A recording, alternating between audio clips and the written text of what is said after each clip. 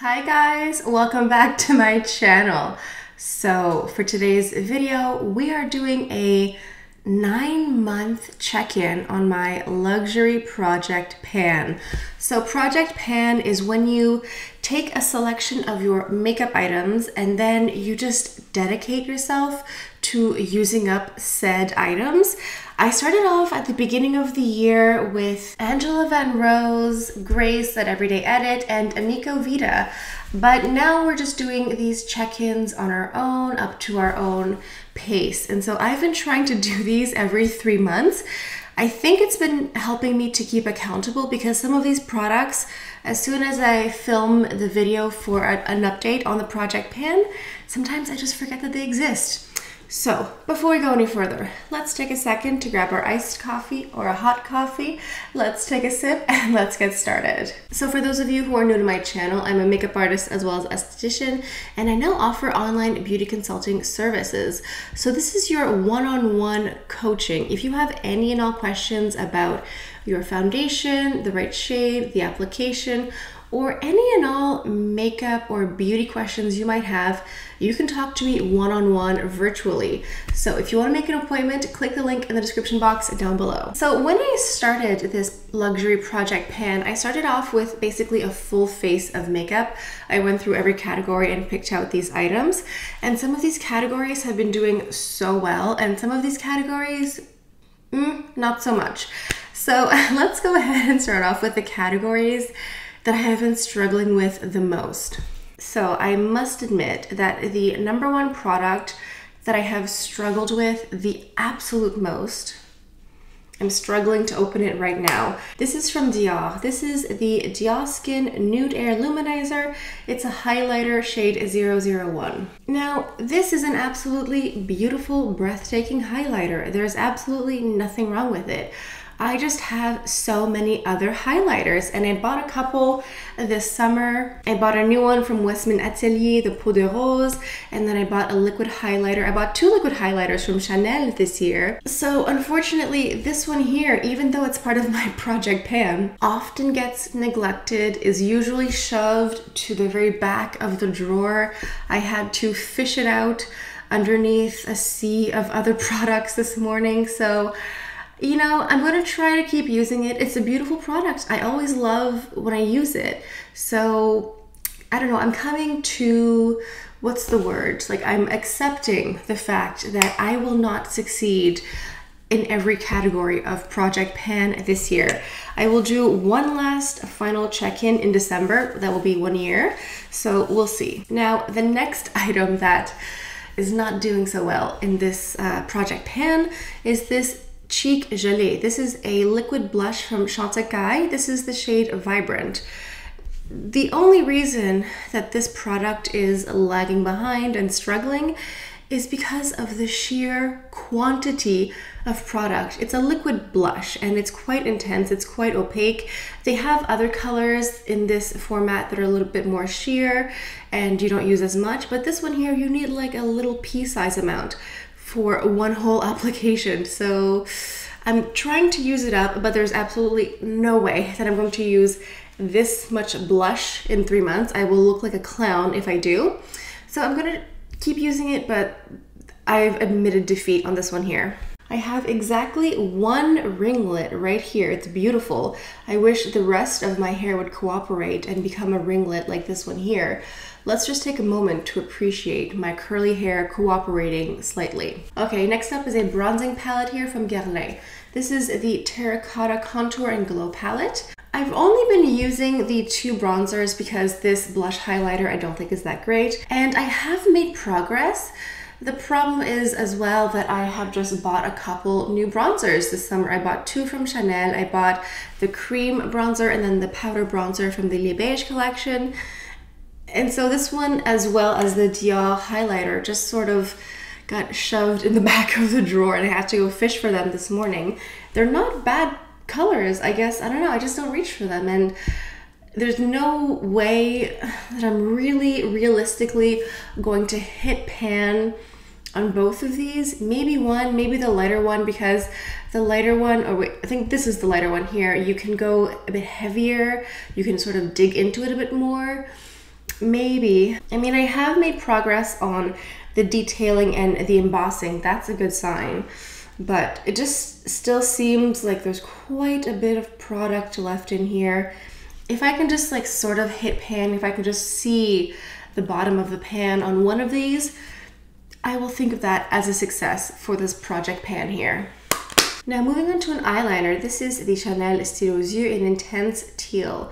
Now, I absolutely love this color. If you've watched my channel for any amount of time, you know that I love blue and green eyeshadow or eye looks. This color is so beautiful. It's dark, it's blue, it's green, it's really lovely. And going into this, I wholeheartedly thought that I would wear this eyeliner all summer. I thought that I would wear this during the warmer months, and I don't know what happened. I didn't really wear it for some reason. I think I just collected new blue and green eyeliners and eyeshadows, and so this sort of fell to the back. But now that I have a new eyeshadow palette from Dior, the Denim palette, I think that Intense Teal will mix into this very well. I think it'll create a darker look, but I think both of these together will be very beautiful. So now I have an incentive to use this up more. There is still quite a bit of product in here. I twisted it up all the way, so I don't know if I'll be able to use the whole thing up. I mean, maybe if I just use it every time I use the Denim palette, then possibly I could use it up. Maybe, we'll see. I have hope for this one here. Okay, moving on to an eyeshadow palette. This is from Chanel. This is the Warm Memories palette.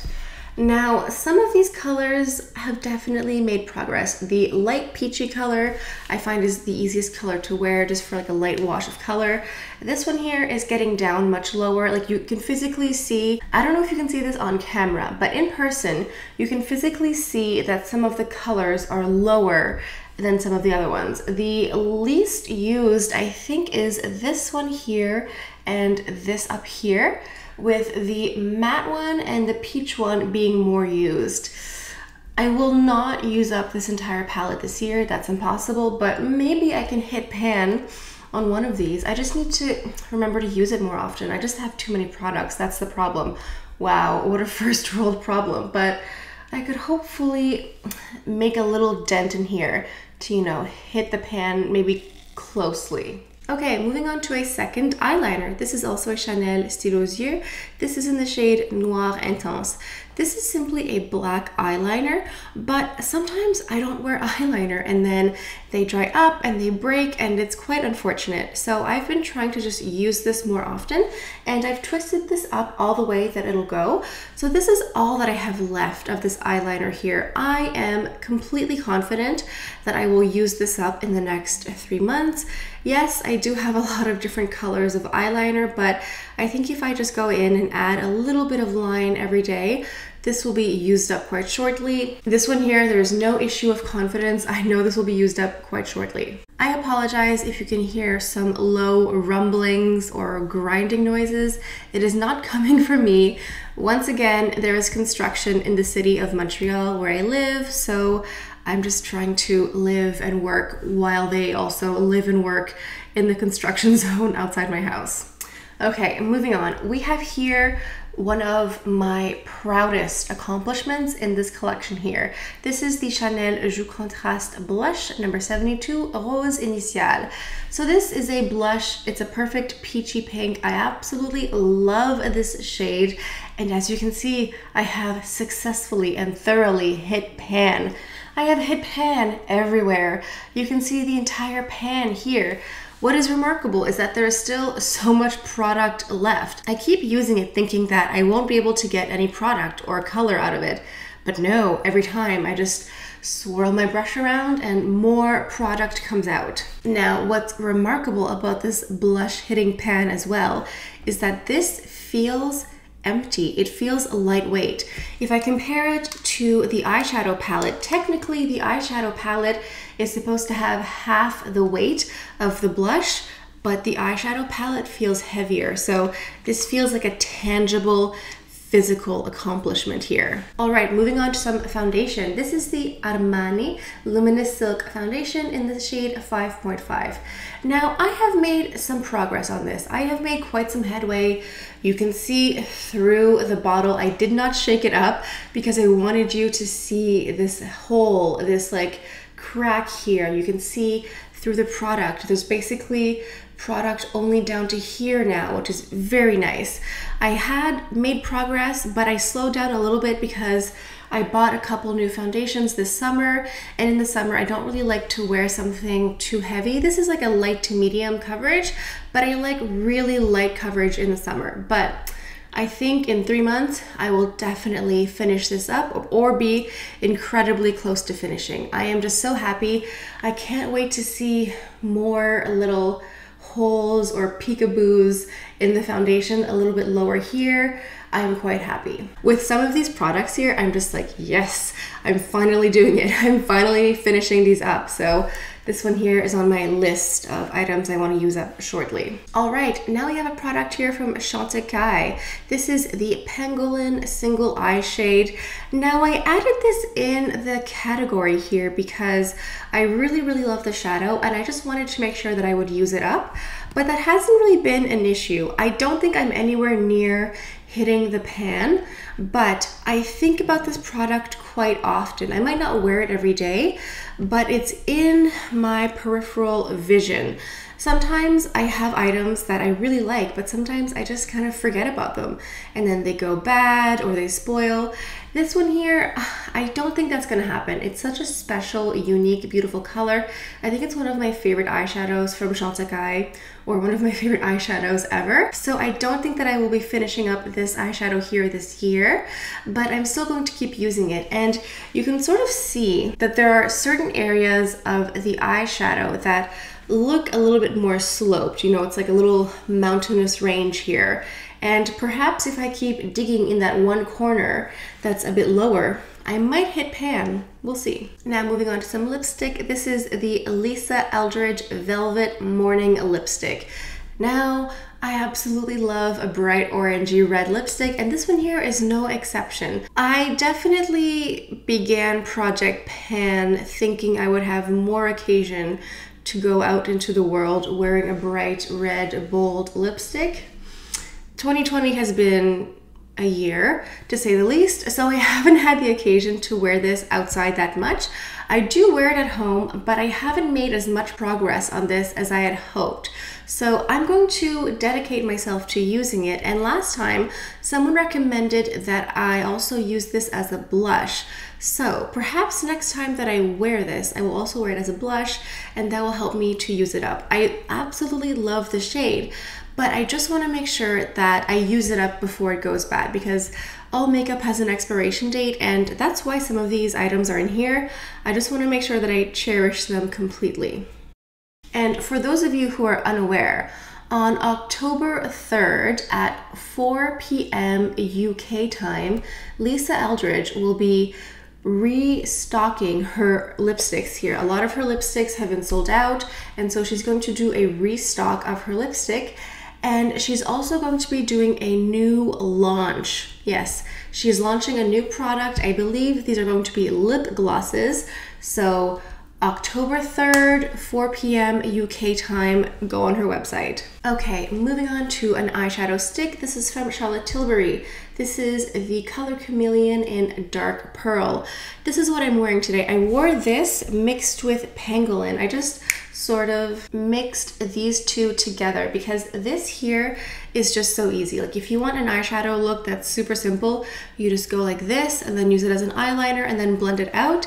And then I took this here with my finger really lightly on the inner corner, and this is the makeup look that I have. I think the key to successfully using up eyeshadow pencils like this is to stop thinking of them as a single eye look. Like, yes, you can just blur this on really quickly and have it be a single eye look, but it's also really lovely to mix with other products, and maybe that way that will incentivize me to use it more often and just to incorporate it with other looks, because I think this would also look really lovely with these Chanel Ombre Première Lac.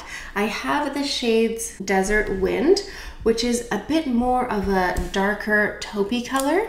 And then I also have Rayon, which is a really nice light champagne color. But I think mixing either one or both of these with this shadow stick would just be a really nice look. And so I think that's the key. If you have items that you're having a hard time using, think of ways to just mix them in together. And as a side note, I have a subscriber who told me a few weeks ago that she was at home using one of these liquid eyeshadows and she dropped it. And I don't know if you noticed, but these are glass. That's glass.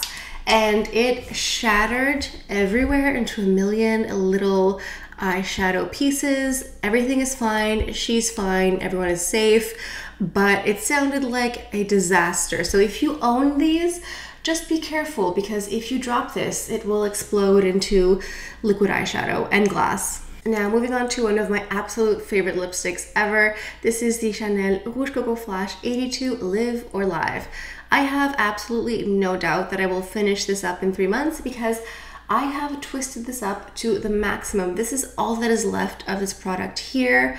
I will finish this in 3 months, maybe in a few weeks even, if I just remember to reapply a little bit during the day. And now moving on to the Clé de Peau Refined Lip Luminizer in Dahlia. Now this one here is harder to tell how much progress I have left. I'm a bit hesitant to twist this up all the way because I don't think I can retract the product once it's been exposed. But I have made progress on this. This one here, I don't know if I'll use it up in 3 months. I might not. I'm not as concerned with this one here. I think as long as I finish up one of these lipsticks by the end of the year, I will be fully satisfied with myself. And the last 3 products here, I have successfully panned and finished completely. The first one being the Chanel Le Beige Water Fresh Tint in medium. Now I started off this year with not a full-size one, but at least halfway, I believe. And it's empty, it's gone. There's nothing left of this. In fact, I bought a backup because this was completely empty. I don't think that's the point of Project Pan. I don't think the point of Project Pan is to use up your makeup to give yourself an excuse to buy more, but that's what I'm doing with Project Pan. So yeah, anyway, this is done, completely finished. There's nothing left. You can see through it completely. I don't know if you can see me, but I can see you vaguely through the plastic here. And now we have a concealer. This is the NARS Creamy Radiant Concealer in Medium 1 Custard. This is a beautiful concealer. It's wonderful. Again, this one here, I can see little stripes at the bottom where I scraped to get more product out. This one here is completely empty. I haven't used it in several months now because there's nothing left, but I kept it just to show you in the Project Pan here. And now another item that I am extremely proud of. I think this is on the same level as the Chanel Joues Contrast Blush. This is the Clé de Peau Concealer. I have the shade Almond. This is twisted up to the maximum. There's nothing left that will come out, but there's still some product in the tube here. I still take either my finger or my brush and apply the product. I'm not exactly sure how deep this product will go, but I mean, it won't twist up anymore, so I will accept this as success. I have successfully hit the pan on this concealer here if it will no longer twist up. Now the question is, how much product, like how deep does this go? We will find out. Stay tuned. I will let you know at the end of the year for the 12-month update. Considering how expensive this was and how much I love it, like this is one of those items that I coveted for a long time and debated, went back and forth. Listen, it's really expensive, but it's probably the best concealer I've ever tried as far as coverage, not creasing, staying in place, and also it has a little bit of sunscreen in it, which is always nice to add a little bit more sun protection around your under eye. All right, guys, this is it. This is the 9-month check-in for luxury project pan. Let me know down in the comments, what do you guys think of Project Pan? Have you been trying to pan your items along with me, or are you just here for the entertainment? Let me know down in the comments. Feel free to let me know in the comments if you have successfully used up, finished, hit pan, or made some sort of progress on any of your makeup items at home. Let us know in the comments. Okay guys, I think this is it for today. Thank you all so much for stopping by. I hope you have a beautiful day, and I'll see you guys next time. Bye.